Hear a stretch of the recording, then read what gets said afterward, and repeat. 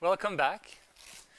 The two other futures that is featured in this book, they're imagining futures of continued democratization of tools and what a deeper cultural institution could be like. So, as we've heard, new tools have recently opened the floodgates for an overwhelming creative flow among professionals, amateurs, facilitating the creation of genuinely new types of expression in collaboration with AI. So anyone with access to a computer could create something, whatever their reason for that being. Fun, experimentation, collaboration, or maybe even business, God forbid. No, we're all here for business, right? So in the process, a new array of questions connecting to intellectual property, as we heard, ownership, funding arise. Who owns what in a work that is partly made possible with algorithms trained on existing works? That of Nick Cave's, for example. Can creatives opt out of letting their work train the machine? So, as we somehow still worship at the altar of individuality, this is a quote from the book, one of my favorite phrases in the book. As we somehow still worship at the altar of individuality, it's also to point to Jonas' question before. The core group of the Foresight process imagined a future where increasingly we organize around niche beliefs and causes, forging more complex systems of governance within micro communities that could result in a completely new cultural institution that is networked and symbiotic, and where the responsibility of financial health of the creative sector is distributed and owned and maintained by all, not only the creatives, or all of us creatives. So a new resource consortia that, with novel institutions for distribution of resources. One could imagine a deeper cultural institution, an alternative institutional model encapsulating all aspects of an individual's life. Deep culture, if you wish, paraphrasing deep tech. So our next speaker is somebody who is and has been working among these questions, in and among these questions, at the intersection of music, technology, and culture. Sorrel Salb is exploring developments in Web3 with a focus on Web3 communities and DAOs, decentralized autonomous organizations. Sorrel spent the last years working with the community project at the creative expression platform Colors Studio. Now she's focusing on artist management and freelance projects. And Sorrel was also a member of the core group I keep referring to, so the 20 people that met in the fall. And she contributed a chapter to the book that I keep talking about that you will soon get a copy of. The role of Web3 in shaping the future of creativity. Please give a warm hand to Sorrel Salb.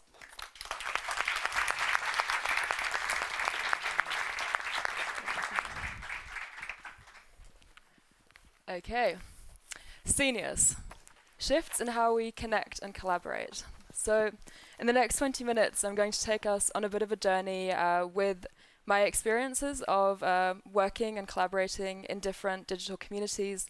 And I'm going to do that kind of, spanning the last 10 years and the experiences I've had in that time. And then through observing those shifts, looking also into the future and kind of where I feel things are heading now. So as Martin mentioned, I work at the intersection of music, tech, and culture. And within the last year, I've also been quite deeply in the Web3 space and experimenting there with how things like blockchain technology can be used to facilitate new ways of structuring communities, new ways of working together, new ways of wealth distribution, valuing art, that kind of thing. I'll dive into that at times, but some of what I'm exploring also goes a lot broader than Web3, so that's just one aspect of what I'll be talking about today. So I think an interesting context to start with is kind of COVID and how that, I mean, Sweden was a little bit different. We were a little bit more able to still kind of meet at times and maintain some of our normal life, but in a lot of regions around the world, suddenly, almost overnight, we shifted to so much of our lives becoming digital. And with that, we started to work online a lot more. Kind of everybody probably remembers like the early sessions on Zoom and sort of jumping into these technologies and trying to figure out how things work and how you unmute yourself and stuff. And then also kind of after a while realizing that we need the connection online. If you're just kind of living alone or with a partner or with some flatmates, but apart from that, you're not allowed to see anyone, you start craving this community and this collaboration in different ways. And I think also times where kind of at scale we're forced to all start behaving differently really quickly, they're interesting hotbeds for innovation as well and for things really rapidly changing. So for me also within that time I formed a lot of really interesting digital connections and saw a lot of new behaviors emerging there, which I'll get into as well a little bit later. But first I want to take it back to kind of when I was a teenager, 10 years ago in my bedroom. I was living in Australia at the time, in Adelaide, and I discovered Tumblr. And so before that it was very much that my community and kind of what I was being influenced by was very local, just kind of the people around me in Adelaide at the time, people I was going to high school with and stuff.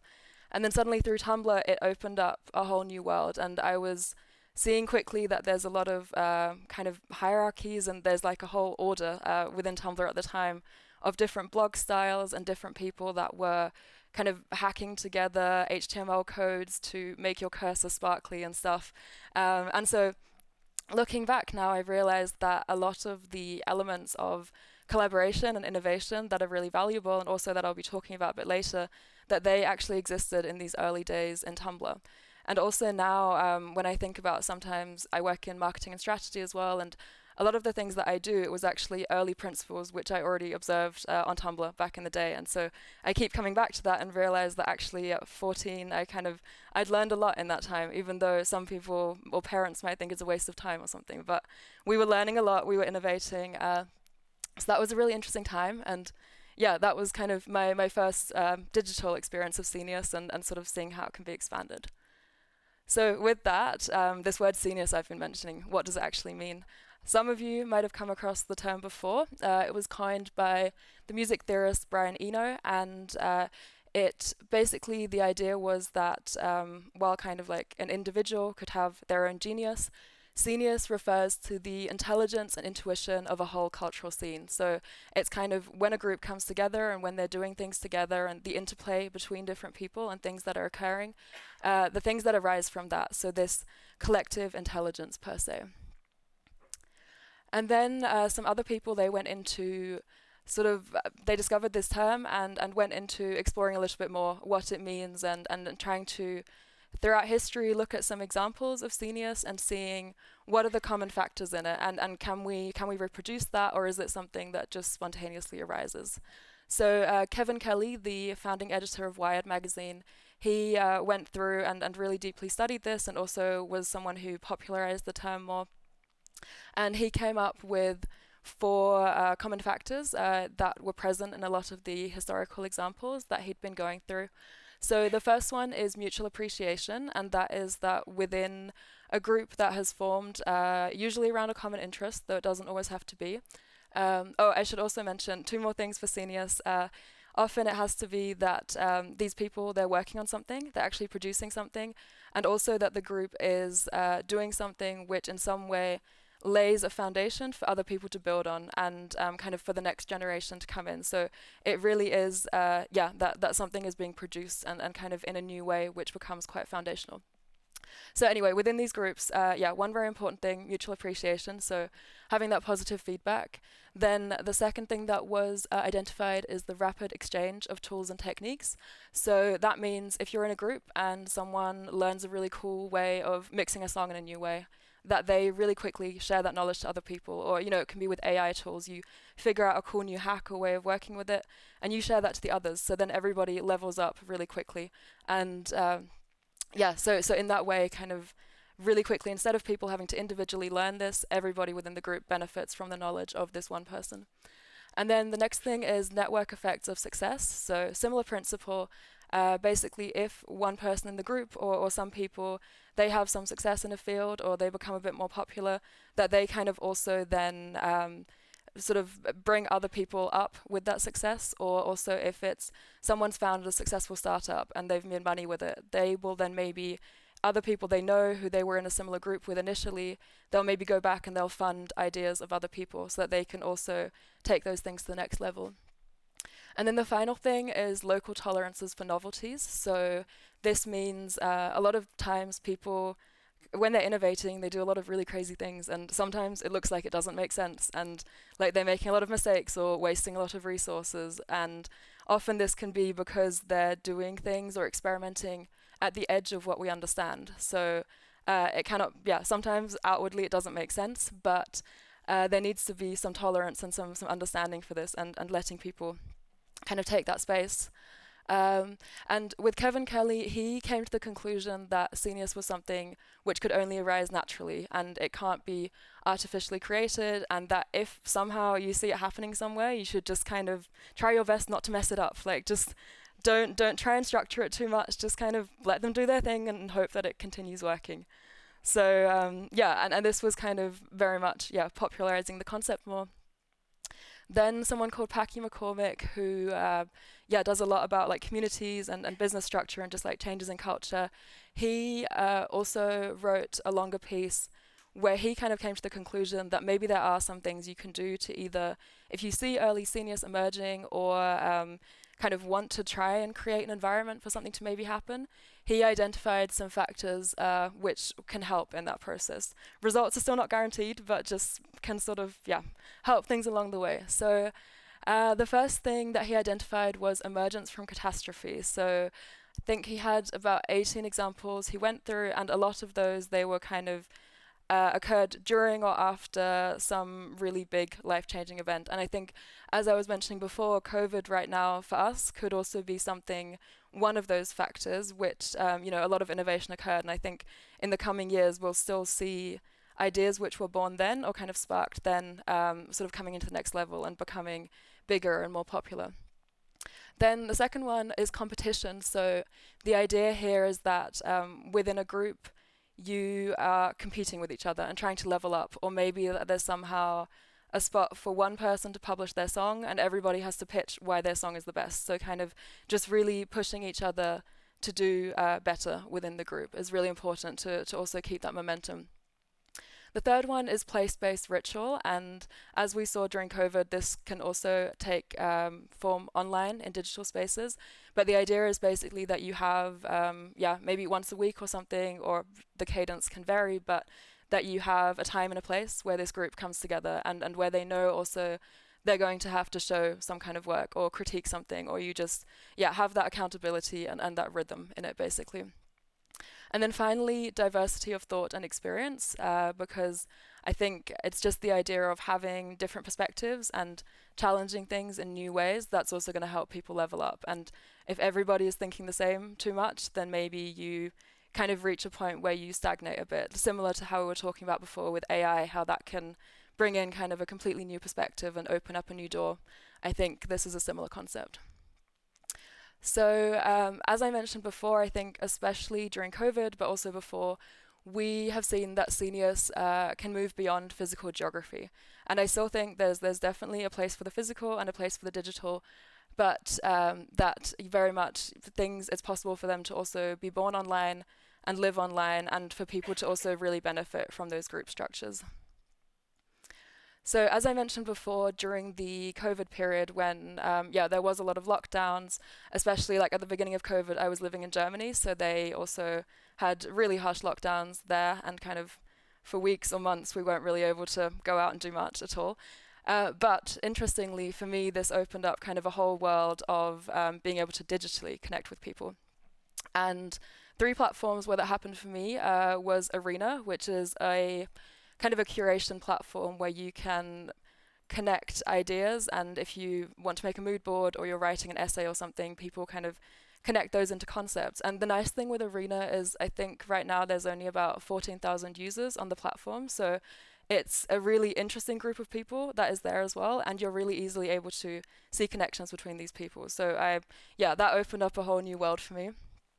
Secondly, Discord, because on that platform you're able to have smaller groups and kind of really organize who gets let into what group and what part of the group and stuff. So I think it's not Discord as a technology per se that was the interesting thing, but just this idea of smaller online groups. And within Web3, so I was experimenting a lot with these communities that bring in some blockchain elements or use things like NFTs to allow access to certain regions of the group.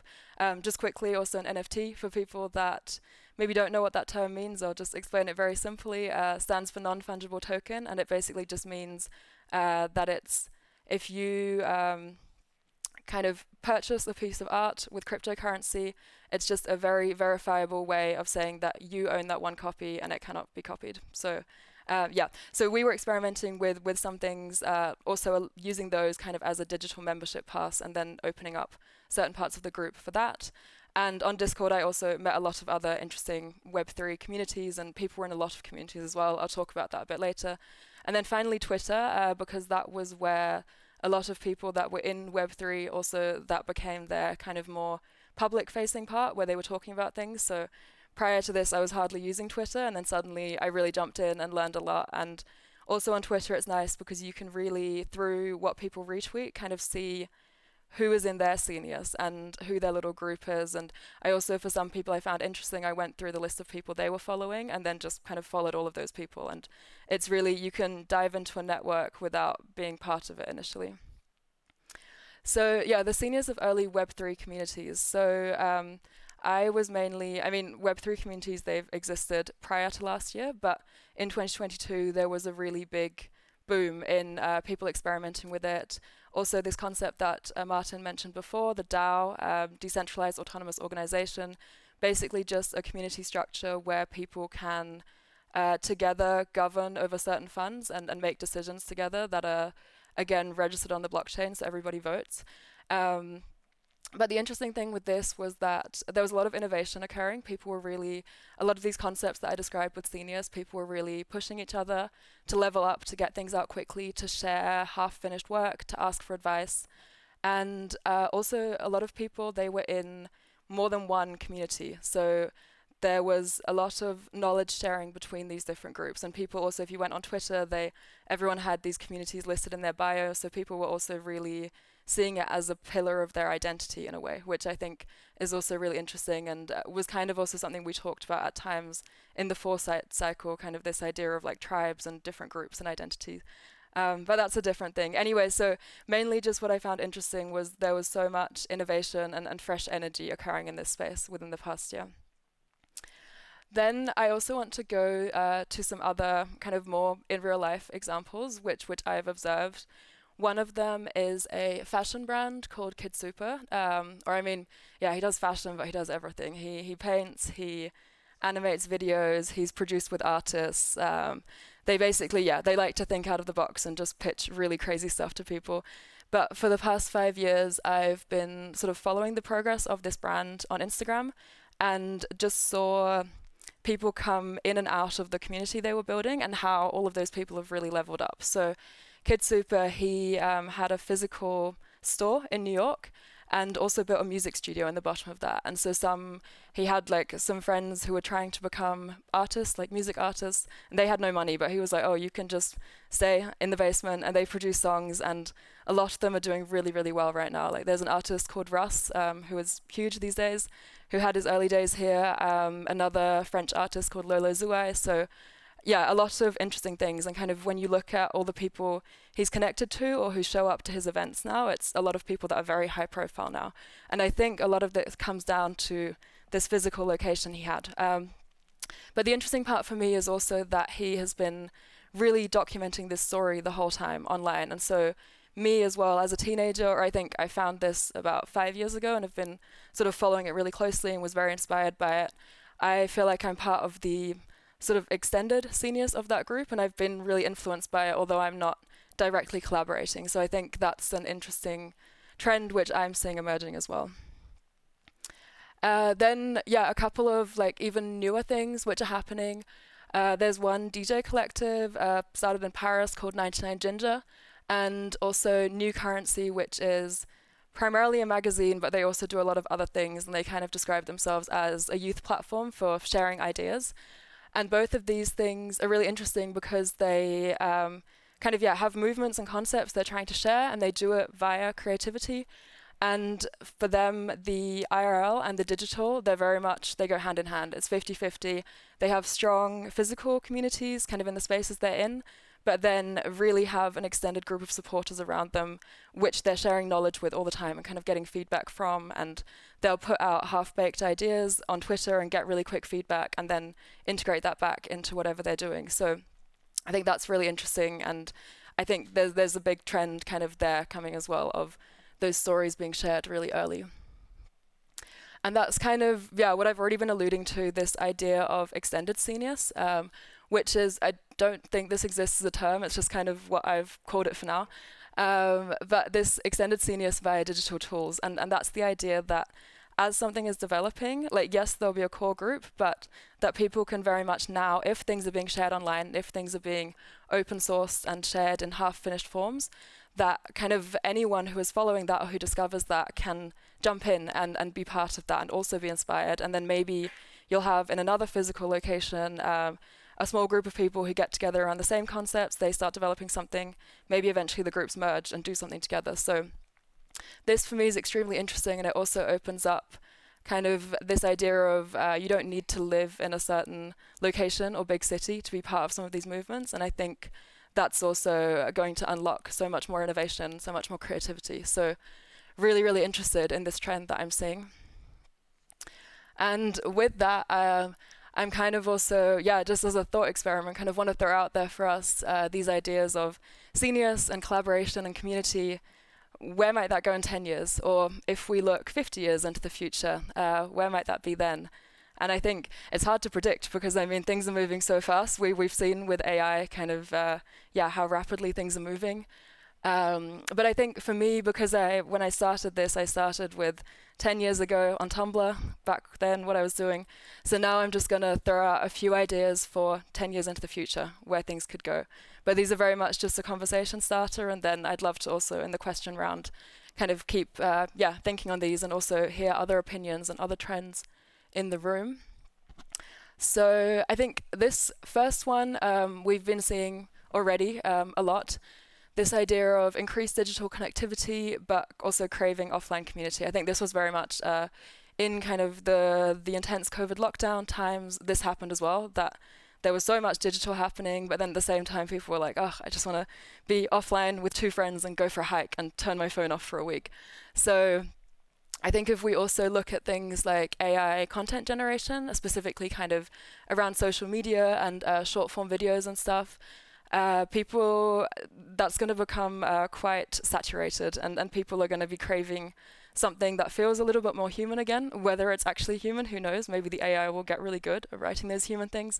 But yeah, and then there's also kind of within communities now, there's so much that's like branded or monetized, and sometimes also through that can feel not so authentic or like it's being pushed in a certain direction. So I think, this craving of authenticity and offline, that's really coming back as well, and going to be interesting to see also if things like VR, for example, when you can meet up in VR, whether that sort of helps and people want that, or whether it's something that, again, they're like, oh, it's too digital, I don't want that. We'll see.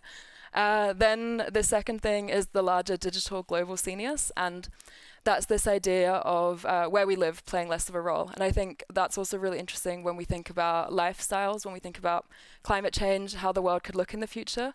The fact that we can still innovate and be really creative, but maybe we can at times do that with people who aren't directly physically located in the same place as us.